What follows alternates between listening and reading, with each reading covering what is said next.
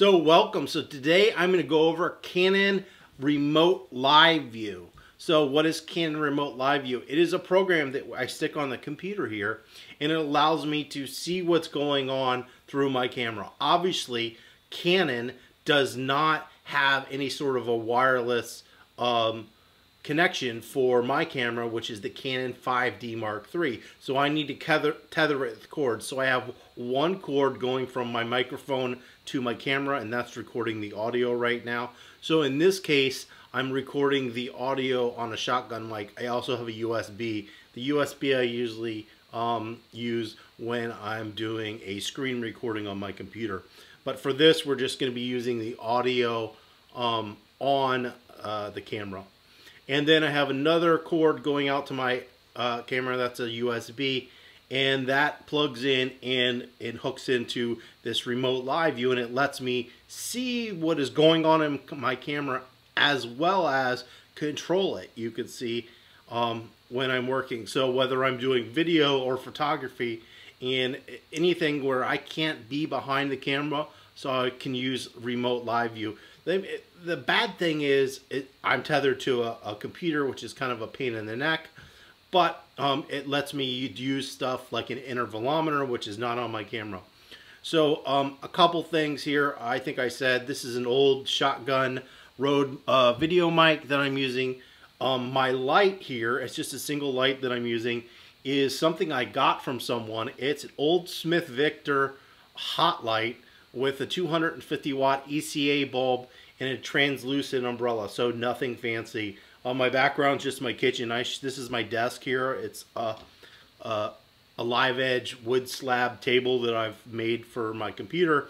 Unfortunately, it sits with my kitchen in the background, but what are you going to do? I could put up a backdrop, but way too much time. So a little bit about live view. So I'm going to be looking down here. So you can see right here it's actually recording, and it's showing this is full HD 29.97 frames a second. So I'm in live view mode, and that's part of the issue here with the hum. So live view is letting me obviously see what's going on in the computer. So right here I have tungsten, and so the tungsten is my color balance. Now I could come in here and change this if I shut down the recording, which I'm not going to do. But if I was shooting in daylight or whatever, so since I'm using that tungsten bulb, I have tungsten set here. You can obviously use Kelvin. You can pick a color temperature as well. So live view mode. So this on or off is going to let me focus my camera. So it should work when it's running. So I'm going to move out of the way. It should refocus on the back. You got a nice picture of some sugar and some dog bones. So then I can get back within this little square right here. And then I'm going to hit on once again, and it should refocus on me. So there we go, we're refocused. So that's how I use that. So obviously it's pretty good right here. I can't go into it now because we're actually recording, but this is my audio levels that are getting recorded through this Rode video mic here.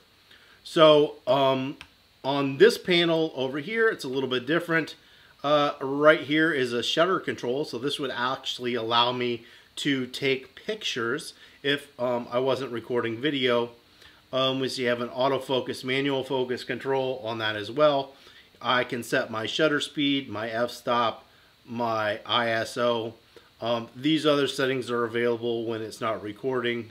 So it's showing my color balance, high speed, shoot raw. And then I also have the ability to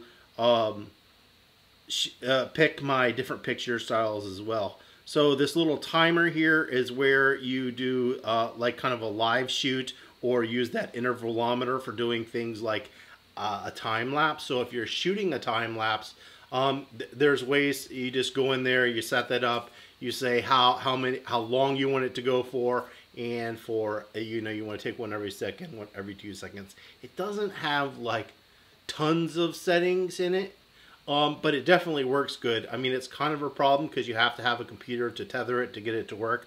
I know there's different little attachments that you can get hooked to your camera to do the same thing. This is just one possibility. So it's there. So, and the great thing is, I'm pretty sure it's free. I don't know if I paid for this or not. I doubt it. But it's called Remote Live View, and it's under the, I think it's a Canon 3 Utility is the program. So it's the EOS Utility 3 program, and what I'm using is the Remote Live Window and this Utility 3 program. I think there was a 2 as well. So any camera that doesn't have the ability to be wireless, you just need these 2 cords and you can hook it up, and it's, you know, easy to go. So one issue is you're going to need a really long cord, so I just went on B&H and got like a 16 footer, so I'm good to go. So that's a little about the EOS 3 Utility using the Remote Live Window. So hopefully that's helpful, taught you something new that you didn't know existed. So we'll see you next time. Thanks for watching.